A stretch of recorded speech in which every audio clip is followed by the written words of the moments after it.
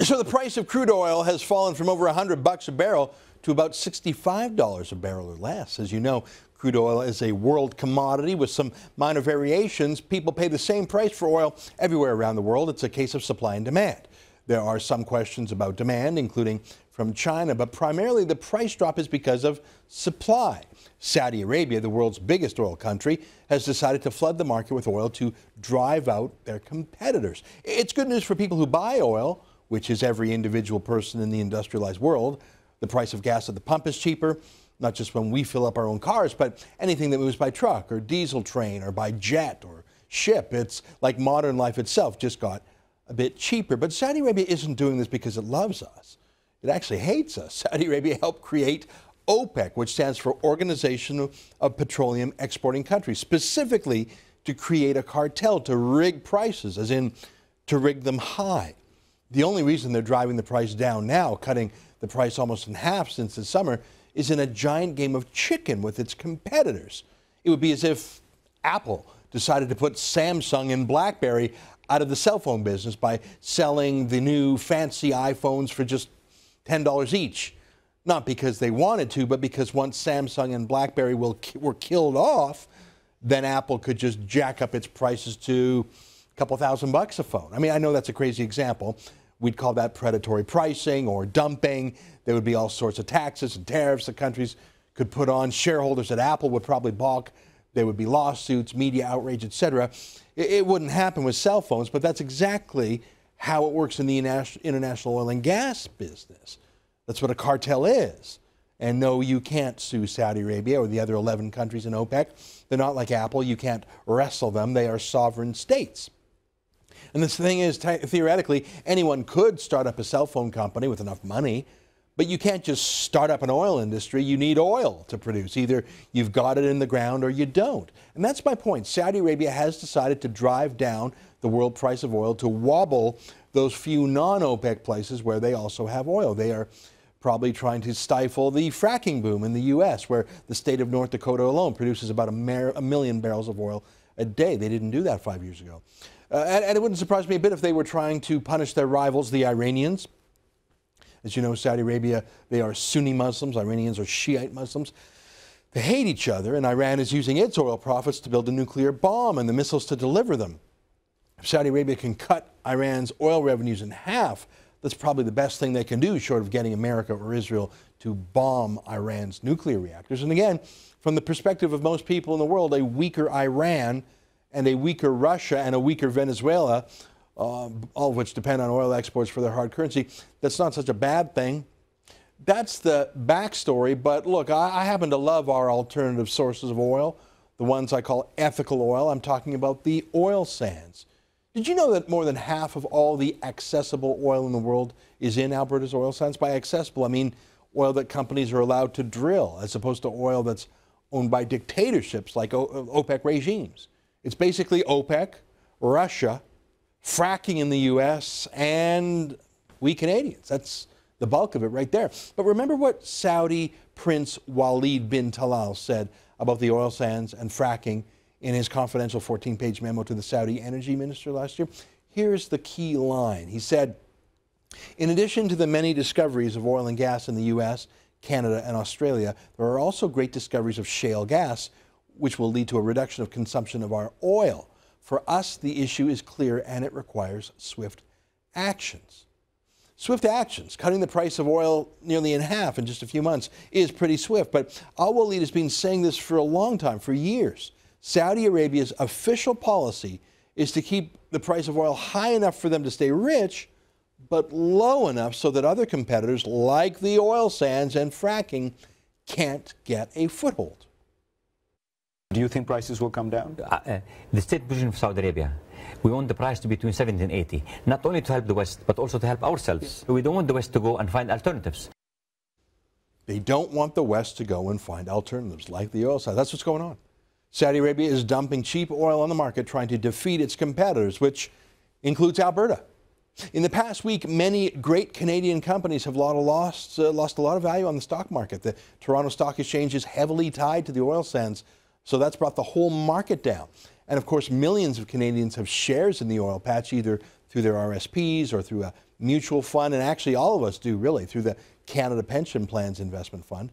So we all lost some money this past week as the oil patch stocks took a huge hit, but we all saved some money too each time we fill up at the pump. So it's a bit of a mixed bag. Now, the thing about the oil sands is those massive factories, really, that's what they are, either the massive mines or the underground production facilities called SAGD, steam assisted gravity drainage. They're expensive to set up, billions of dollars. They're enormously capital intensive to build, and typically they need thousands of workers, skilled workers. So you don't just set them up and then stop them and when the oil price dips down and start them again. Those things work 20, 30, 40, 50 years straight through high prices and low prices. They actually work 24 hours a day. That's the only way to produce enough oil to make a rate of return on the investment. So even though oil prices are low, you're not likely to see any big layoffs from the oil sands as you might from smaller rigs elsewhere. You probably see less construction, less exploration, fewer new projects built. You'll see delays, for example, of new projects, but you won't see a lot of layoffs, I don't think.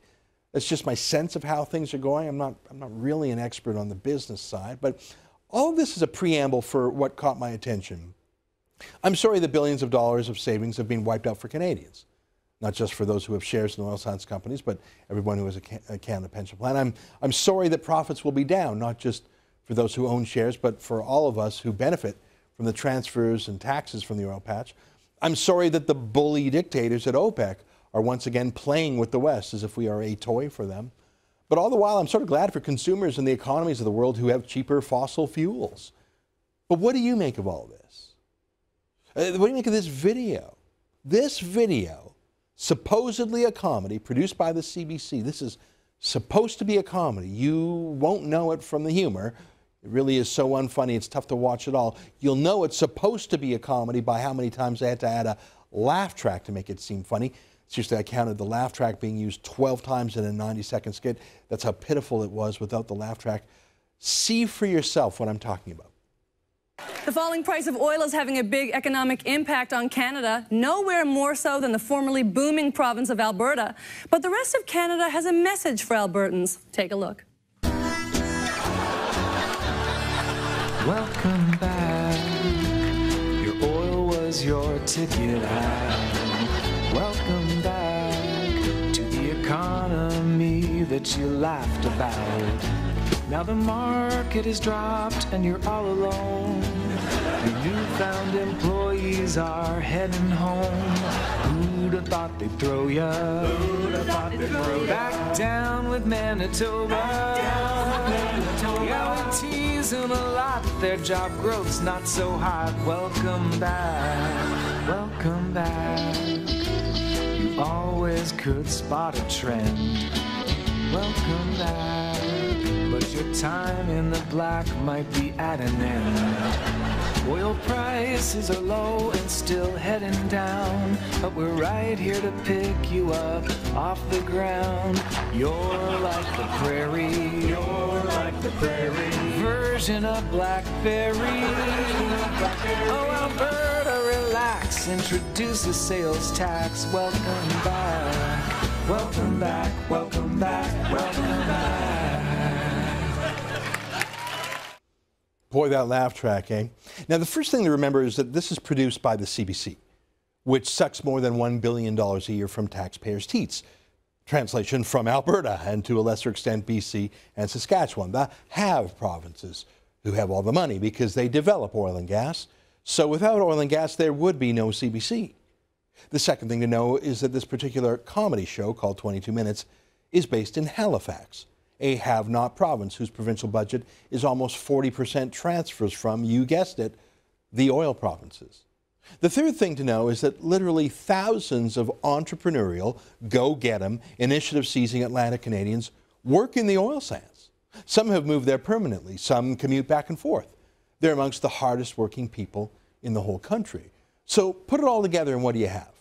The government TV channel's government comedy show that depends on oil taxes and oil transfers is mocking Alberta. For what? For a moral flaw?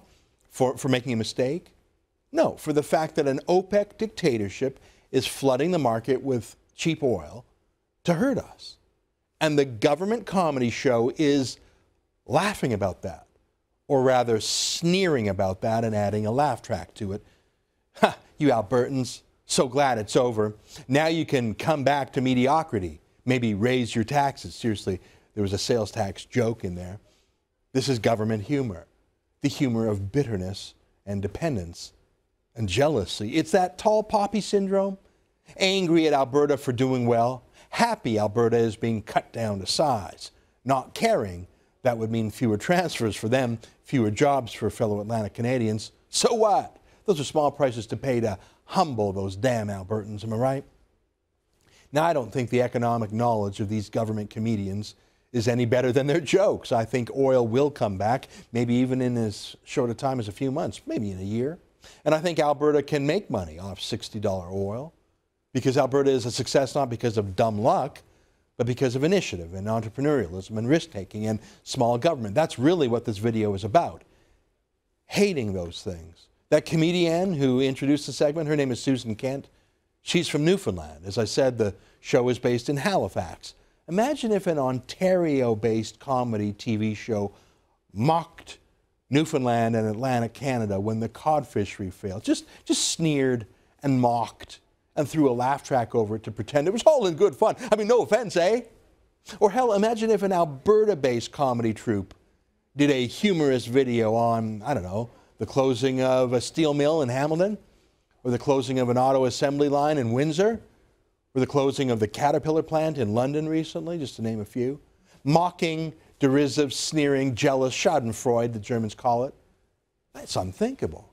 It's not just un-Canadian. I mean, it's not Canadian to laugh at another part of the country's misfortune. We just don't do that in Canada. But at the CBC they do. Say, how many layoffs this year at the CBC? I was about to say, hey guys, don't take it the wrong way if a few oil men make a video laughing at you for all the CBC employees who are about to be laid off, but that's the thing.